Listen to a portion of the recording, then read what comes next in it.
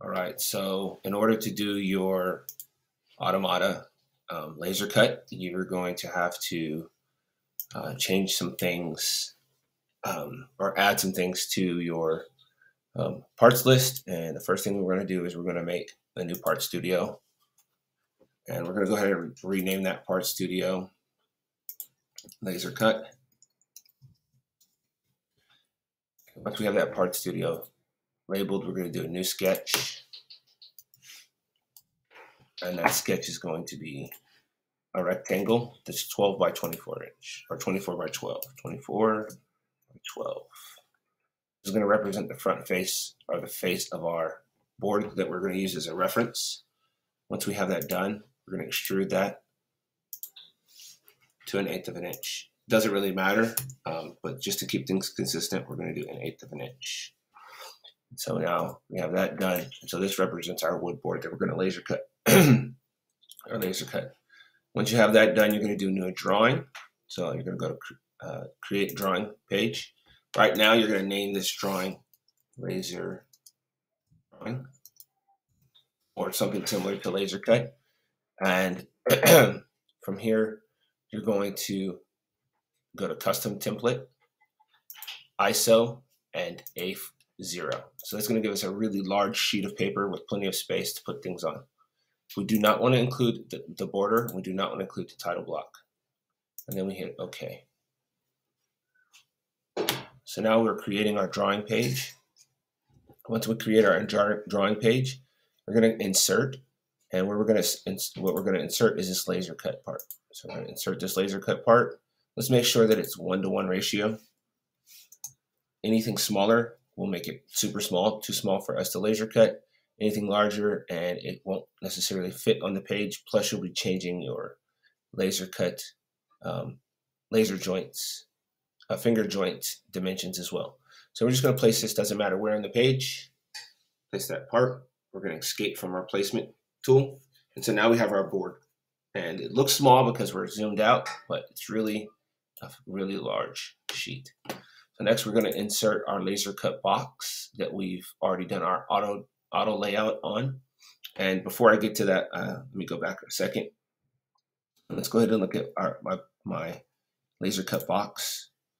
And what you'll notice, if I go ahead and delete the auto layout feature that I have,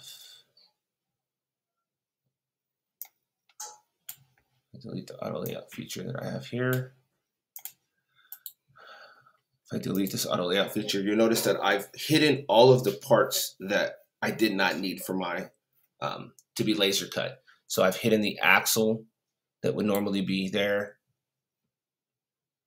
I've gone ahead and hidden that because those are circular pieces or dowels. We're not laser cutting those. I'm going to hand you those. If you tell me the dimensions that you need, I'll cut those for you. So let's go ahead and hide part 6 again and do our auto layout. So here's our auto layout. And for our auto layout, our cut sheet width is going to be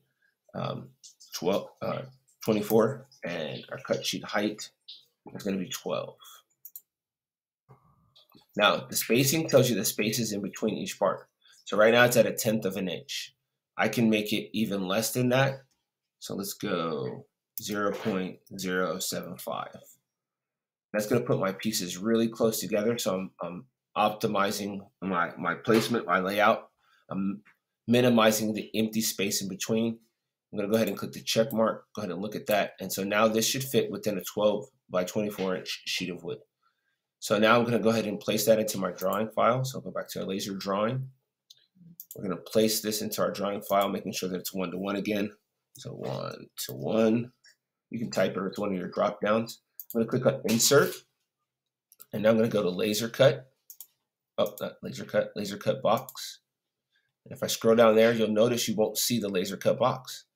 Well, that's because if you want to place individual parts, you'll go to this list and you'll place individual parts. But I actually want to go back to my part studios, and then you'll notice that this is actually an option on the list.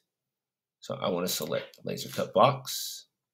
I'm going to come over here and I'm going to place my laser cut box. Right now it's looking at, so I'm going to escape from that view. Right now it's looking at it from the top. I need to change view orientation. I need to look at it from the, actually I'm looking at it from the right, so I need to change it to top, and now it's top view. Now, this will not fit into my page, so that means I had to go back and I need to look at my view properties and see what I've done wrong. So this is 1-to-1, this is okay. So that means something's wrong with my wood board. So let's go look at my wood board. Let's go ahead and move this down.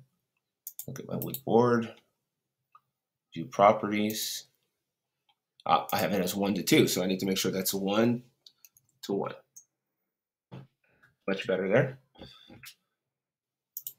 Okay, go ahead and turn this or move this over. And you'll notice also that it has the scale here. Now you can do this one of two ways. You can go through and delete each of your scales, or when you're in your view properties, you can turn this option off. Okay, I have this rogue piece over here. I have no idea what that rogue piece is, but that's okay. I'm going to move it so that it's not part of my cut sheet. So I'm going to take this and place it inside of my board. I'm going to get it. I don't want to put it all the way to the edge because the boards are not perfectly straight. So if I try to use the edge as one of the edges of my parts, you might get some warpage. So you just want to have it right in the middle, or not in the middle, but away from the edge. So this is not all the parts I need laser cut. There's other parts that I need laser cut. So I'm going to go ahead and look for my other parts to laser cut. And so I'm going to go here and make sure it's 1-to-1 again, 1-to-1. I'm going to go to insert, and I have a bunch of stuff that I need to put on here. So I'm going to start off with my inchworm.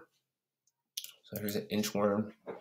I'm going to place this inchworm on the page, and every layer that you have laid out to laser cut, you're going to have to place on here, and only the view that shows it as a profile that I can laser cut. So I can delete this, or this 1-to-1, or I need to go to my view properties, and I need to turn off scale label so it won't label it. Okay, so now I need to place the other part of my automata. Now I would go through, if I were you, I would go through and place each part that you've created. Don't just place the same part multiple times if you have multiple of the same part. The reason why is because some parts are slightly different, and I'll show you right now. I go to insert, and then my inchworm again. The second part of my inchworm is slightly different than the first. So if I place it in there, escape. I'm going to go ahead and delete this just so I can. So notice that this inchworm, while it has the same body shape, it has this little tab at the bottom, which is important for when I construct my, put everything together. Now these parts you can move around together, or you can actually move individual parts. So let's click in this empty space over here. And then I can click on this inchworm and I can move it so that I get it as close as possible.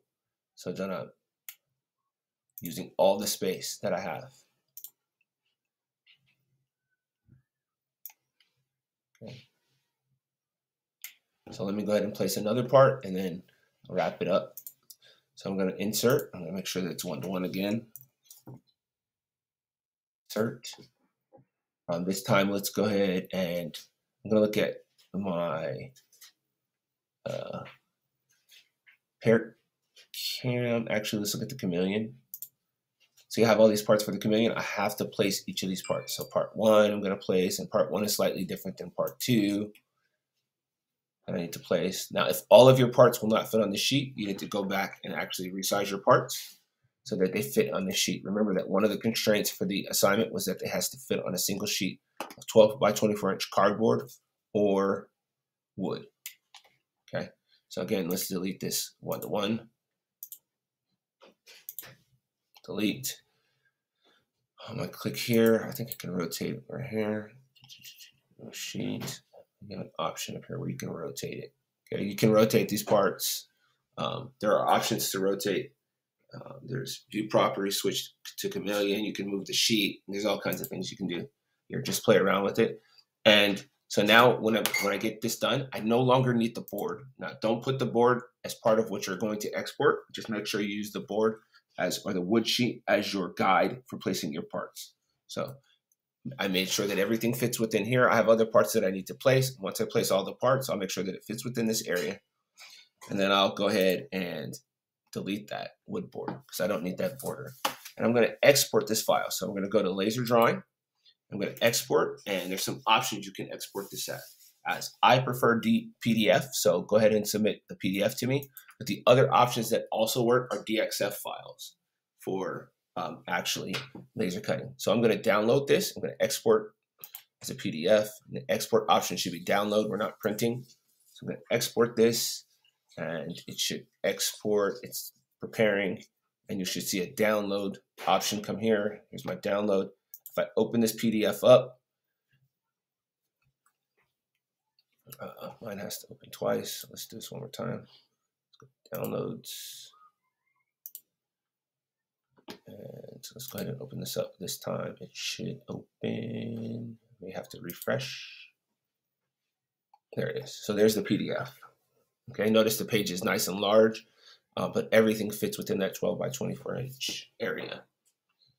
All right, if you have any questions, ask me in class, and hope you enjoy.